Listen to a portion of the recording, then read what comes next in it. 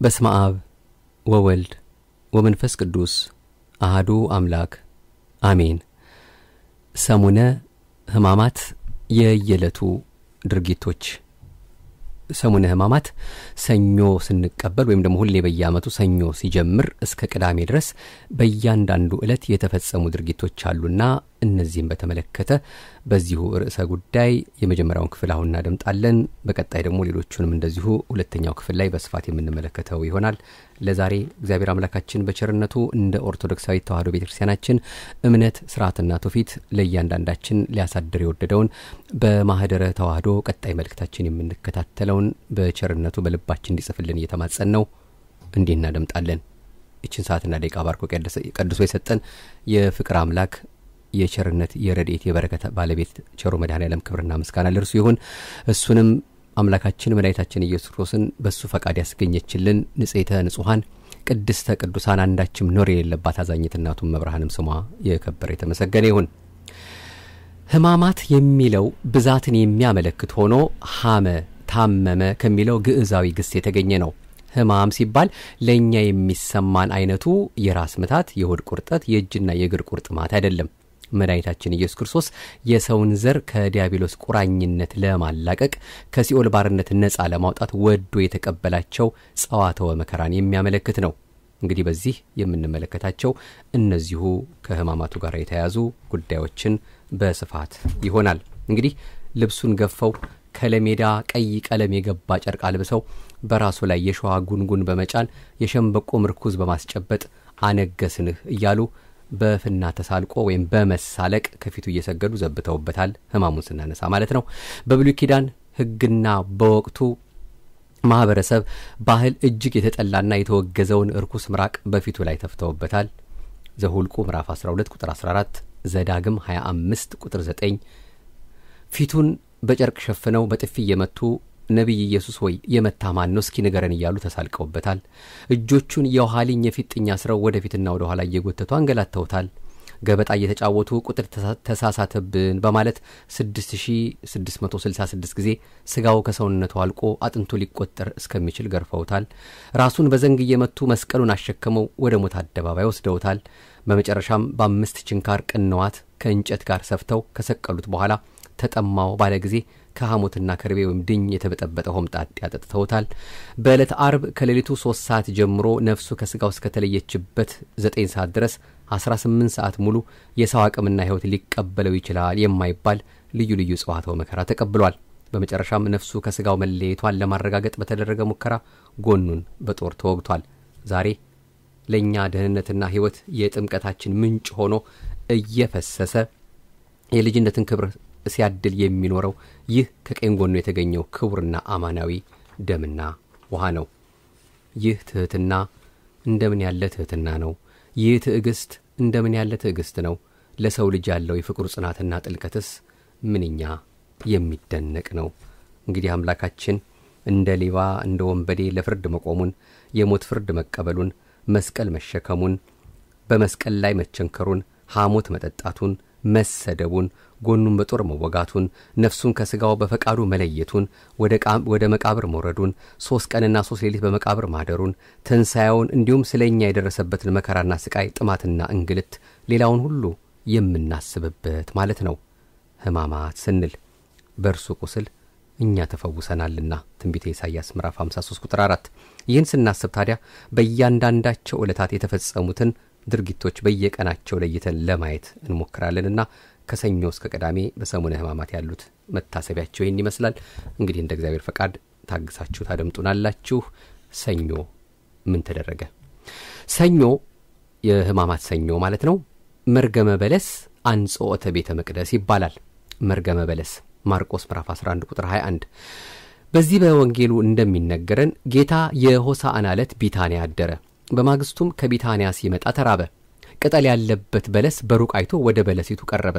ነገር ግን ከቅጠል በቀር አንዳች ፍሬ አላገኘባትም። ካሁን ጀምሮ ማንም ካንቺ ፍሬ አያገኝ ብሎ ረገማት። ከዚህ ላይ ልብ ልንል የሚገባን ነገር ቢኖር የረገማት ቀጥታ በለስን አለመሆኑን ነው። ምክንያቱም ማርቆስ ራሱ ጊዜው የበለስ ወራት አልነበረምና ይላል ማርቆስ 11 ቁጥር 13። ለጌታም ግዕዛን ወይም የነጻነት አይምሮ የሌለው ፍጥረት ተረገመም አልተረገመም ጉዳዩ አይደለም። ጊዜው ያልሆነን ነገር እሱም አይረግምም። መርገም የሚያርፈው እውነት ወይም ነጻነት ባለው ፍጡር ላይ ነው። ስለዚህ በለስ አለመሆኗን ካየን በበለስ ምሳሌ ማንን ወይም ምንን መርገሙ ነው ለሚለው መልሳችን በበለስ አምሳል የተረገመችው ኃጢአት ናት። እስራኤልም ኦሪትም የመርገሙ ተሳታፊዎች ናቸው።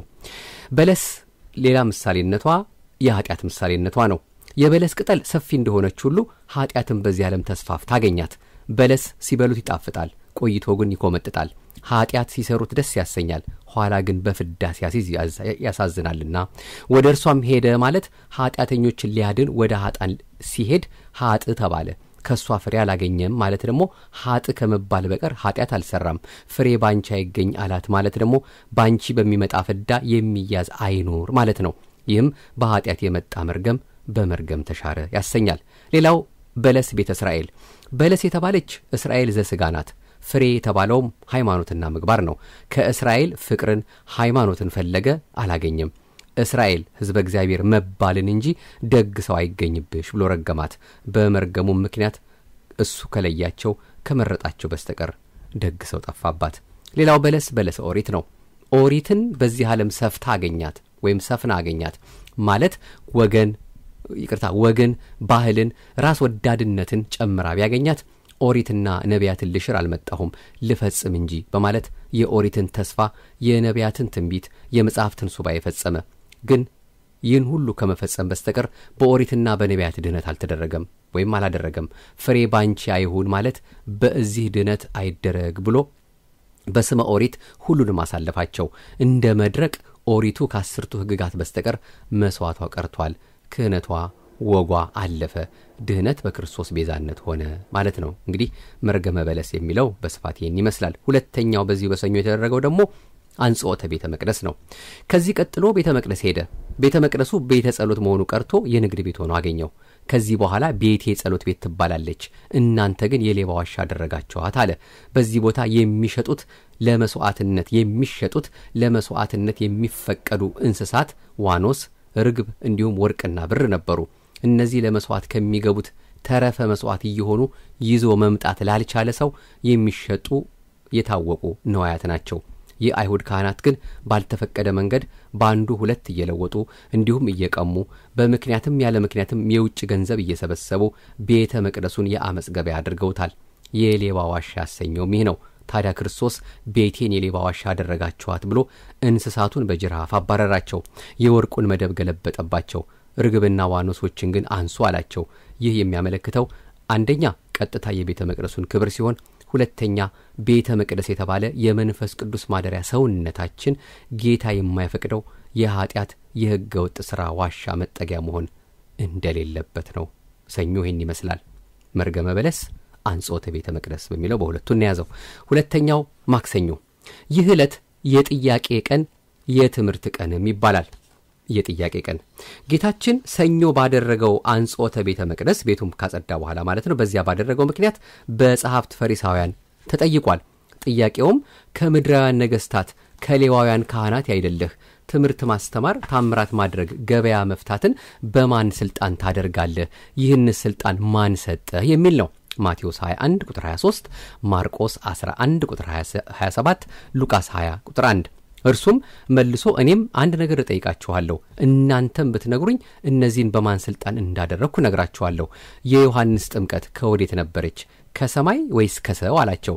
እነርሱም ከሰማይ ብንል ለምን አልተቀበላችሁትም ይለናል፣ ከሰው ብንል ሕዝቡ ሁሉ ዮሐንስን እንደ አባት ያከብሩታል፣ እንደ መምህርነቱም ያፍሩታልና እንፈራቸዋለን ተባብለው ከወዴት እንደሆነ አናውቅም ብለው መለሱለት። እርሱም እኔም በማን ስልጣን እነዚህን እንደማደርግ አልነግራችሁም አላቸው። ይህንም መጠየቃቸው የሚያደርገው ሁሉ በስልጣኑ መሆኑ ጠፍቷቸው አልነበረም። እሱን ከመልሱ አንጻር አጥምደው ከሕዝብና ከመንግስት ጋር አጋጭተው ለማስያዝ እንዲመቻቸው ነው እንጂ። ከዚህ የምንማረው አበው በምሳሌያቸው ክፉ ጠሪ አቤት ባያ ከፋል እንዲሉ ክፉ ነገር በሰው አስበን ክፉ ነገር እንዳይመለስብን ወይም እንዳይመጣብን ከማንኛው መጥፎ ነገር አንደበታችንን መግታት እንዳለብን ነው። ሌላው ሁለተኛው የማክሰኞ የትምህርት ቀን ይባላል። በዚህ ዕለት በቤተ መቅደስ ረጅም ትምህርት ስላስተማረ የትምህርት ቀንም ይባላል። ይኸውም ከሃይማኖት የራቁትን ከፍቅር እግዚአብሔር የተለዩትን አስተምሮ መመለስ እንደሚገባን ሲገልጽልን ነው። ማቴዎስ 21 ቁጥር 28፣ ማርቆስ 12 ቁጥር 1፣ ሉቃስ 20 ቁጥር 9። እነዚህ ከላይ የተጠቀሱት ሁሉ ከማክሰኞ ትምህርት ከብዙዎቹ ጥቂቶች ናቸው። ረቡዕ ይህ ዕለት የምክር የመልካም መዓዛና የእንባ ቀንም ይባላል። የምክር ቀን ምክንያቱ የአይሁድ ሊቀ ካህናት ጸሐፍት ጌታን እንዴት መያዝ እንደሚገባቸው ምክር የጀመሩበት ቀን ስለሆነ በዚህ ምክራቸውም በጣም ከባድ ጭንቀት ነበር። ምክንያቱም ወቅቱ የፋሲካ በዓላቸውን የሚያከብሩበት በመሆኑ ብዙ ሕዝብም በጌታችን ትምህርት የተማረከ በመሆኑ ታምራቱንም የሚያደንቅ ከተአምራቱም ተጠቃሚ ስለነበር ሁከት እንዳይፈጠር ነው። በዚህ ከባድ ጭንቀት ሳሉ ግን ከደቀ መዛሙርቱ አንዱ ያስቆሮቱ ይሁዳ ከመካከላቸው ተገኘ። የምክራቸውም ተባባሪ በመሆን ጭንቀታቸውን በከፊል በማስወገድ ለሥራቸው ለክፋታቸው በር ከፈተላቸው። ለነሱ የሚያስፈልጋቸውን የሚፈልጉትን ጌታን አሳልፎ ሊሰጣቸው ለሱም የሚያስፈልገውን ከሙዳየ ምጽዋት ገንዘብ የቀረበትን ጌታውን ለመሸጥ ምክንያት የሆነው 30 ብር ሊሰጡት ምክር ጨረሱ። የጌታም ምክረ ሞት በውጭ ጠላት በውስጥ ጌሻ ረቡዕ ቀን ተፈጸመ። ማቴዎስ 26 ከቁጥር 1 እስከ 5፣ ማርቆስ 14 ከቁጥር 1 እስከ 2፣ ሉቃስ 22። እንግዲህ እዚህ ላይ ጠቆም ልናረጋችሁ የምንፈልገው ረቡዕና አርብ በየዓመቱ ሳናቋርጥ እንጾማለን ከበዓለ 50 ውጪ ማለት ነውና ረቡዕ የምንጾመው አንዱ የአይሁድ ምክራቸው የጸናበት ጌታችን ለመግደል በዚህ መልኩ የወሰኑበት ቀን ስለሆነ ነው። አምላኬ ሆይ አንተን ለመግደል ምክራቸውን አጸኑብህን ሊገሉ ወሰኑን እያልን ያንን እያሰብን እያዘን የምንጾምበት ቀን ነው ማለት ነው። የድነት ቀን ወይም ደግሞ ጾመ ድነት ከሚባሉት አንዱ ረቡዕ ማለት ነው። ሁለተኛው የዚሁ የረቡዕ የመልካም መዓዛ ቀን የምንለው ነው። ምክንያቱም ጌታችን በዚህ ዕለት በቤተ ስምዖን ዘለምጽ ተቀምጦ ሳለ መላ ሕይወቷን በዝሙት ሽጣ የነበረች ማርያምን ተፍረት ከእንግዲህ ወዲህ በባሕረ ኃጢአት የሰጠመ ሰውነቷን በንስሐ መርከብ ማዳን ይኖርብኛል አለች። እንደዚህ መልካም ሽቱ የሚጣፍጥ ኃጢአትን የሚያስወግድ ዘላለማዊ ሕይወትን የሚያድል አምላክ መጣ ስትል ከ300 ዲናር በላይ የሚያወጣ በአልባስጥሮስ ብልቃጥ የሞላ ሽቱ ይዛ መጣች። ስለ ኃጢአቷ እያለቀሰች በራሱ ላይ አርከፈከፈችው። ስለዚህ የሽቱ ቀን ይባላል። ሶስተኛ የእንባ ቀንም ይባላል። ይህችው ሴት በጌታችን እግር ስር ተደፍታ መላ ኃጢአቷን ይቅር እንዲላት በእንባዋ እግሩን አጥባለችና በጠጉሯም እግሩን አብሰዋለችና ነው። ማቴዎስ 26 ቁጥር 7፣ ማርቆስ 14፣ ዮሐንስ 12። እንግዲህ ከዚህ እያንዳንዳችን ክርስቲያኖች ልንማሩ የሚገባ ነገር ቢኖር የራስን ኃጢአት እያሰቡ እንደዛይ ሴት ማልቀስና ወደ ኃጢአት ላለመመለስ ከልብ ቆርጦ ንስሐ መግባትን ነው። ይህች ሴት የምትወደውን ሽቱ ለሕይወቷ ዋጋ እንደሰጠች የምንወደውን ነገር ሁሉ ለጌታ ሰጥተን እሱን መከተል ይኖርብናል። ሐሙስ የሚቀጥለው ነው። ማርያምን ተፍረትን በተመለከተ ራሱን የቻለ አንድ መርሃ ግብር ስለሚኖረን ሰሞኑን እሱ ልናደምጥ እንችላለን፣ እንሞክራለን እግዚአብሔር አምላክ እንደወደደ። ሐሙስ ይህ ዕለት ሰፋ ያለ ትርጓሜ ያለው ነው። አንድም ጸሎተ ሐሙስ፣ ሌላው ሕጽበተ እግር፣ ሌላው ዕለተ ምስጢር፣ ሌላው ዕለተ ሐዲሳትና የነጻነት ቀን ወይም ዕለተ ግዕዛን ይባላል። የመጀመሪያው ጸሎተ ሐሙስ የዓለም መድኃኒት ጌታችን ኢየሱስ ክርስቶስ ቅድመ ተዋህዶ ይለምን የነበረ ሥጋን በተዋህዶ ገንዘቡ ያደረገ ፍጹም ሰው መሆኑን ለመግለጥና ለአርያነት ለቤዛነት ጠላቶቹ መጥተው እስኪይዙት ድረስ ሲጸልይ በማደሩ ምክንያት ጸሎተ ሐሙስ ይባላል። ማቴዎስ ምዕራፍ 26 ቁጥር 36፣ ዮሐንስ ምዕራፍ 17 ቁጥር 1። ሁለተኛው ሕጽበተ እግር ይህ ስያሜ የተሰጠው ጌታችን በዚህ ዕለት እናንተም ለወንድሞቻችሁ እንዲህ አድርጉ ለማለት የደቀ መዛሙርቱን እግር በማጠቡ ምክንያት ነው።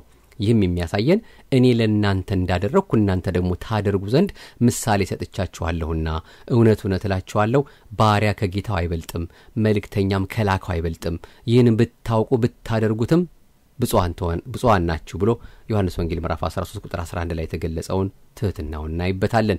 ይህንንም በማስታወስ ከሊቃነ ጳጳሳት ጀምሮ እስከ ቀሳውስት ያሉት አባቶች በያሉበት አጥቢያ ወይም ደብር በመገኘት በማዕረግ የሚያንሷቸውን የካህናትን የዲያቆናትንና የምእመናንን እግር ያጥባሉ። የሚያጥቡትም የወይን ቅጠል በመዘፍዘፍ ነው። ሶስተኛ ዕለተ ምስጢር ከሰባቱ ምስጢራት አንዱ ዕለተ ሐሙስ በዕለተ ሐሙስ ነው ያነሳን ያለነው። በዚህ ዕለት ተመስርቷል።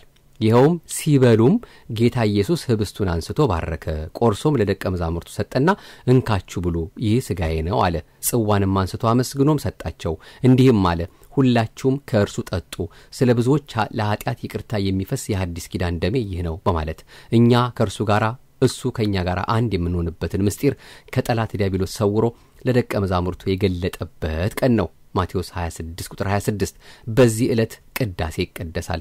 የሚቀደሰውም በለሆሳስ ሲሆን እንደ ቃጭል ሆኖ የሚያገለግለው ጸናጽል ነው። ይህም አይሁድ ጌታችንን ለመያዝ ሲመጡ ድምፃቸውን ዝግ አድርገው በለሆሳስ እየተነጋገሩ መምጣታቸውን ለማሰብ ነው። በቅዳሴውም ተአምኖ ኑዛዜ አይደረግም። ሥርዓተ ቁርባን ግን ይፈጸምበታል። ይህም ጌታችን የሰጠውን ዘላለማዊ ቃል ኪዳን ለማሰብ ነው። በዚህ ዕለት ክርስቲያን የሆነ ሁሉ በንስሐ ታጥቦ ቅዱስ ሥጋውንና ክቡር ደሙን መቀበል ይኖርበታል። ያው ይፍቱኝ እንደማይባለው ኑዛዜ አይደረግም የሚለው ማለት ነው። አራተኛው ዕለተ ሐዲስ ኪዳን የሐዲስ ኪዳን ቀን ወይም ሐሙስ ይባላል። ምክንያቱም መስዋዕተ ኦሪት ማለትም በእንስሳት ደም የሚቀርበው መስዋዕት ማብቃቱን ገልጦ ለድነተ ዓለም የሐዲስ ኪዳን መስዋዕተ ወንጌልን የመሰረተበት ስለሆነ ነው። ማቴዎስ ምዕራፍ 26 ቁጥር 26 እንዲሁም ሉቃስ 22 ማርቆስ 14። የመጨረሻው የሐሙስ የነጻነት ዕለት ወይም ዕለተ ግዕዛን የሚለው ነው። ለኃጢአትና ለዲያብሎስ ባሪያ ሆኖ መኖር ማብቃቱን የሰው ልጅ ያጣውን ክብር መልሶ ማግኘቱ የተረጋገጠበት ቀን በመሆኑ ጌታችን ስለ ነጻነት ሲናገር እንዲህ ብሎ የተናገረውን የምናስታውስበት ነው። ከእንግዲህ ወዲህ ባሮች አልላችሁም፣ ባሪያ ጌታው የሚያደርገውን አያውቅምና ወዳጆቼ ግን ብያችኋለሁ ብሏል። ዮሐንስ 15:15። ከዚህ ሌላ ይህ ዕለት የአይሁድ የፋሲካ ዝግጅትም ይባላል። እሱም በሶስቱ ወንጌላት ተመዝግቧል። ማቴዎስ 26፣ ማርቆስ 14 እና ሉቃስ 22። ፋሲካ ማለት ማለፍ ማለት ነው። ይኸውም እስራኤል በግብጽ ምድር ሳሉ መልአኩን ልኮ እያንዳንዱ እስራኤላዊ የበግ ጠቦት እንዲያርዱና ደሙን በበሩ ወይም በመቃኑ እንዲቀቡ ለሙሴ ነገረው። ሙሴም ለሕዝቡ ነገረ፣ እንደ ታዘዙት አደረጉ፣ ፈጸሙ። መቅሰፍቱ ሲመጣ ከእግዚአብሔር የታዘዘው መልአክ የደም ምልክት የሌለበትን የግብፃውያንን ቤት በሞተ በኩር ሲመታ የበጉ ደም ምልክት ያለበትን የእስራኤልን ቤት ግን ማለፉን ለማመልከት ነው። ዘጸአት 12። በዚህ መነሻነት እስራኤል በየዓመቱ በመጀመሪያ ወራቸው በ14ኛው ቀን በግ እያረዱ የፋሲካን በዓል ያከብራሉ። ስለዚህ የፋሲካ ወይም የማለፍ በዓል ይባላል። ሀገራችንም ኦሪትን ተቀብላ ስለነበር የበዓሉ አከባበር ተሳታፊ ነበረች። ለእኛ ለክርስቲያኖች ግን ፋሲካችን ክርስቶስ ነው። አንደኛ ቆሮንቶስ ምዕራፍ 5 ቁጥር 7፣ አንደኛ ጴጥሮስ ምዕራፍ 1 ቁጥር 18። በዚህ ዕለትም ጌታችን ረዘም ያለ ትምህርት አስተምሮበታል። ትምህርቱም በቃልና በተግባር ነው። ዮሐንስ ምዕራፍ 13 እስከ 20 እስከ ምዕራፍ 20። በዚህ ውስጥ የሚስጥረ ሥላሴ የሚስጥረ ሥጋዌና የሚስጥረ ትንሣኤ ሙታን ነገር በስፋት ይገኝበታል። በሌላም በኩል በዚህ ዕለት በመጨረሻው ጊዜ ይሁዳ ጌታን ለአይሁድ አሳልፎ የሰጠበት ዕለት ነው። ሲሰጠውም ጭፍሮቹን ከኋላ አስከትሎ እሱ ግን ሰላማዊ ሰው በመምሰል ሰላምታ እየሰጠ ጉልበቱን እየሳመ ነበር። ከዚህ በኋላ እያዳፉ ወስደውታል። ማቴዎስ 26 ቁጥር 47፣ ማርቆስ 14 ቁጥር 42፣ ሉቃስ 22 ቁጥር 47። እንግዲህ ሐሙስ በዚህ መልኩ እነዚህን 5 ነገሮችን የያዘ ነው። ዕለተ አርብ። ይህ ዕለት እንደ ሌሎቹ ዕለታት ምስጢራዊ ስያሜ ያለው፣ እሱም የስቅለት አርብና መልካሙ አርብ ይባላል። የዓለም ሁሉ የስቅለት አርብ የዓለም ሁሉ መድኃኒት የሆነው ጌታችን ኢየሱስ ክርስቶስ ለአዳም ልጆች ሁሉ ቤዛ ሆኖ በመልዕልተ መስቀል ላይ ሆኖ መዋሉን ለማስታወስ ነው። ማቴዎስ 27፣ ማርቆስ 15፣ ሉቃስ 23፣ ዮሐንስ 19። መልካሙ አርብ ይህ የሚያስገነዝበን ከስቅለተ ክርስቶስ በፊት አንድ ሰው ሲያጠፋ ተሰቅሎ ይሞታል። በሮማውያን ሕግ መስቀል የውጭ ዜጋ የወንጀለኛ መቅጫ ምልክት ነው። በዚህ ዕለት የወንጀለኛ መቅጫ ምልክት የነበረውን መስቀል ጌታችን በደሙ ቀድሶ የምህረትና የሕይወት አርማ ዲያብሎስን ድል መንሻ ስላደረገው በሞቱ ሞትን የሻረበት እኛም ሕይወትን ያገኘንበት መልካም አርብ ተብሏል። በዚህ ሳምንት በሰሙነ ሕማማት ውስጥ ካህናት ዘወትር ቤተ ክርስቲያን እየተገኙ ግብረ ሕማማት የሚባለውን መጽሐፍ በየዕለቱ ያነባሉ። በመጽሐፍ ውስጥ በአብዛኛው የሚካተቱት የብሉያትና የሐዲሳት የቃል በቃል ትርጉምና የሊቃውንት መጽሐፍት፣ የሥርዓትና የቀኖና መጽሐፍት፣ ታምረ ማርያምና ታምረ ኢየሱስ ናቸው። መጽሐፈ ደርሆና ላሃ ማርያምም ሰፊ ቦታ አላቸው። ሌሎች የሚስጥር መጽሐፍት አልፎ አልፎ ይገኙበታል። ይህ መጽሐፍ ታዲያ ስርዓቱንም ራሱ ስለሚመራ በስርዓቱ መሰረት ከምእመኑ ጋር የጌታን መከራ በማሰብ ሲሰግዱ ይውላሉ። ከሌሎቹ ዕለታት በዚህ በአርብ ቀን ለየት ያለ ነገር ቢኖር በሚከተለው ስርዓት ነው። ስዕለ ስነ ስቅለትና ልዩ ልዩ የቤተ መቅደስ ንዋያተ ቅድሳት ከውስጥ ወጥተው ከበር ይደረደራሉ። ይህም የክርስቶስን ሕማም በማሰብ ነው።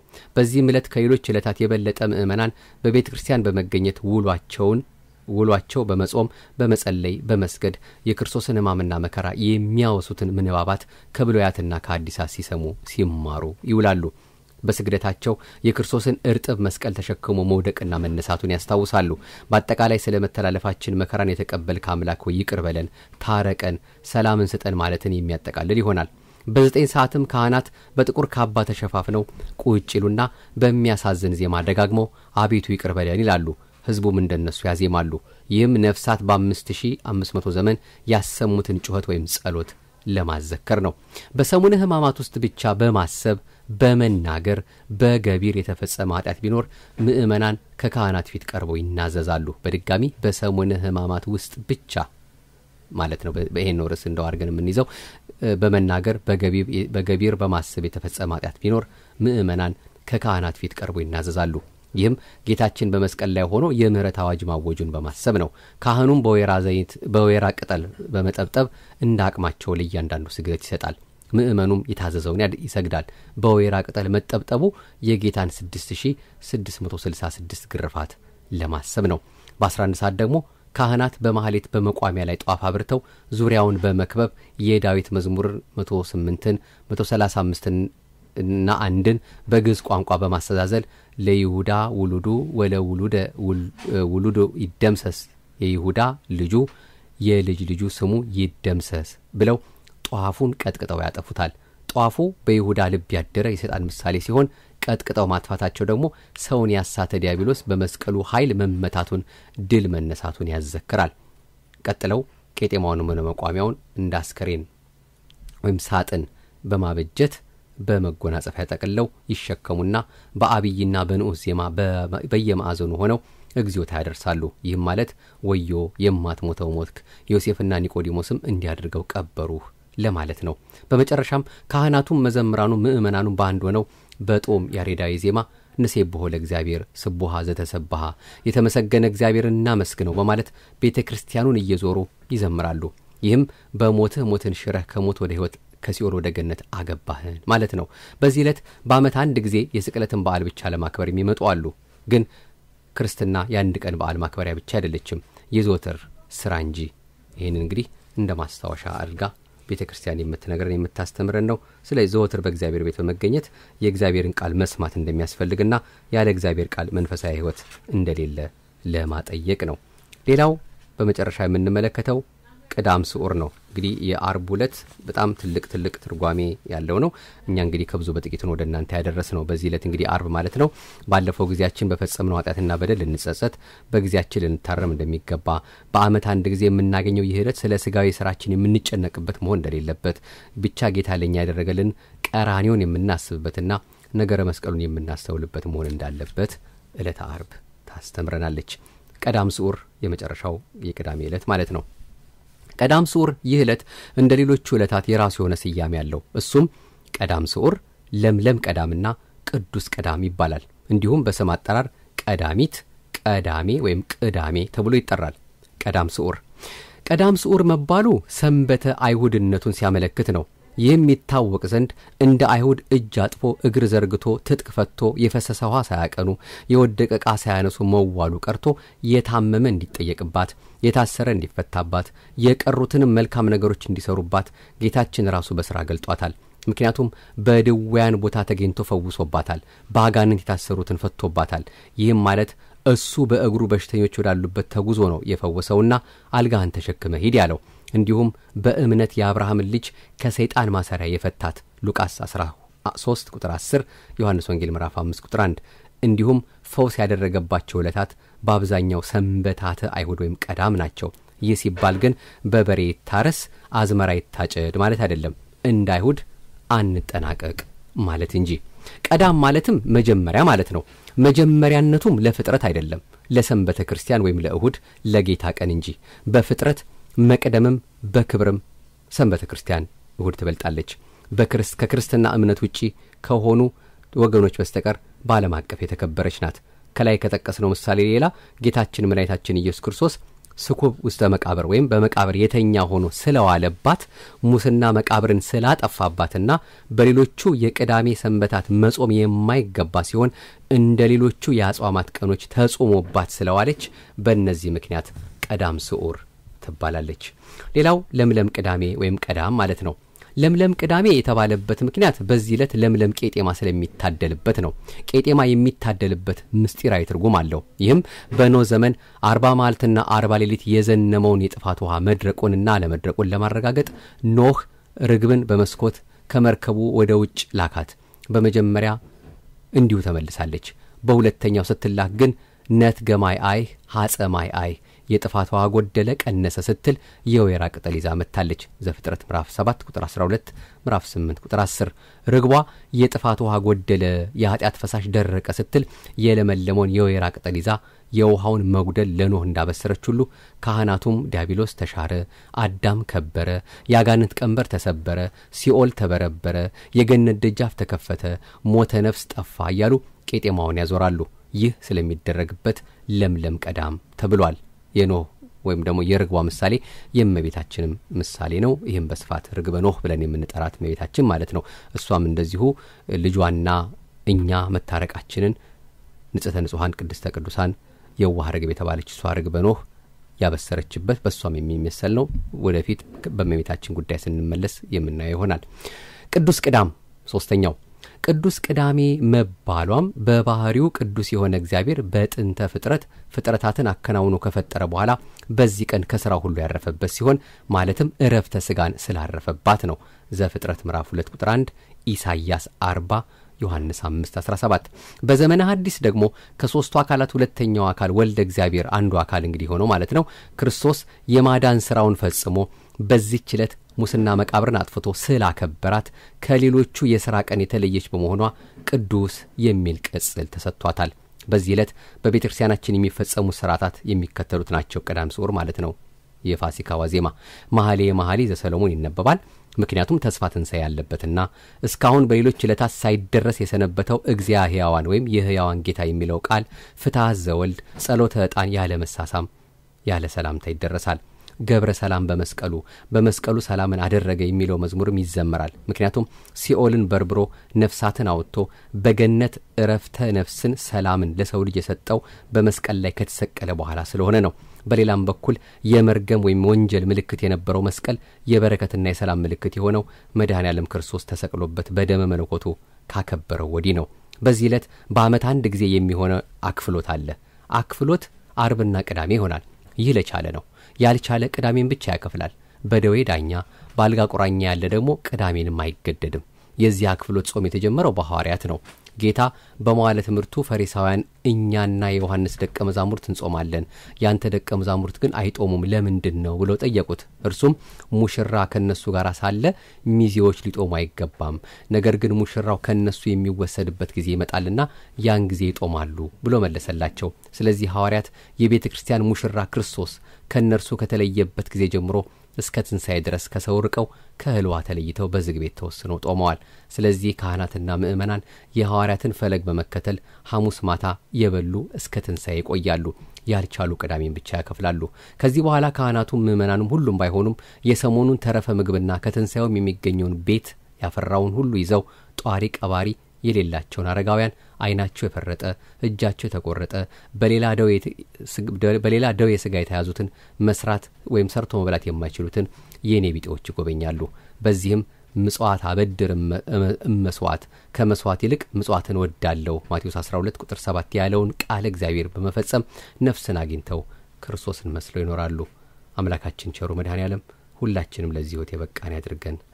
ይህንን ከመለከት መጽሔት መጋቢት 1998 ዓመተ ምህረት ያገኘነው ነው ወደ እናንተ ያደረስነው። እንግዲህ ሰፊ መልእክቶች አሉ። እኛ እንደው ለዚህ መርሃ ግብራችን እንዲመች አድርገን ከብዙ በጥቂቱ ነው የዛሬው ትንሽ ሰፋ ቢልም ከብዙ በጥቂቱ ነው ይሄንን እንግዲህ ወደ እናንተ ለማድረስ የሞከርነው።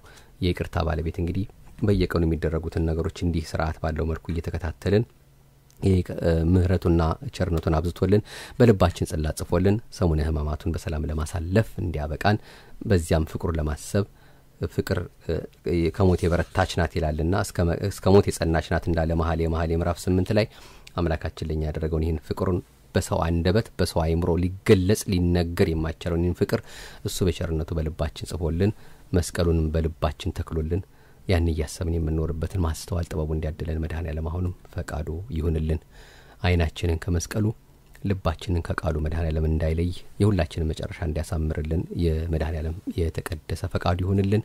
አቤቱ አንተን መፍራትን በልቦናችን በጎ አምልኮትህንም በህሊናችን ጨምር። በማህደረ ተዋህዶ የምትከታተሉትን በዩቲዩብም ሆነ በፌስቡክ ያው ሰብስክራይብ በማድረግ ዩቲዩቡን ላይክ እና ሼር በማድረግ ፌስቡኩን በእናንተ በኩል የሚገባውን አስተዋጽኦ ማድረግ በተለይ ደግሞ የቤተክርስቲያን ትምህርት በዚህ መልኩ የሚቀርበውን ሌሎችም አሉ እንግዲህ እናንተም በዚህ መልኩ የምታደምጡትን አንድም በዩቲዩብም ሆነ በፌስቡክ ላይ አስተያየቶቻችሁን በመስጠት ሁለተኛ ደግሞ ሌሎቹ በማዳረስ የበኩላችን እንድንወጣ በዚሁ አጋጣሚ መልእክቱን እናስተላልፋለን። አቤቱ አንተን መፍራትን በልቦናችን በጎ አምልኮትህንም በህሊናችን ጨምር። በቀጣዩ በክፍል 2 በሰሙነ ሕማማት ደግሞ የሚደረጉ ሥርዓቶች አሉ። እነሱን ከብዙ በጥቂቱ በጥያቄና መልስ ይቀርባል። መለስ ብለን ለማየት እንሞክራለን።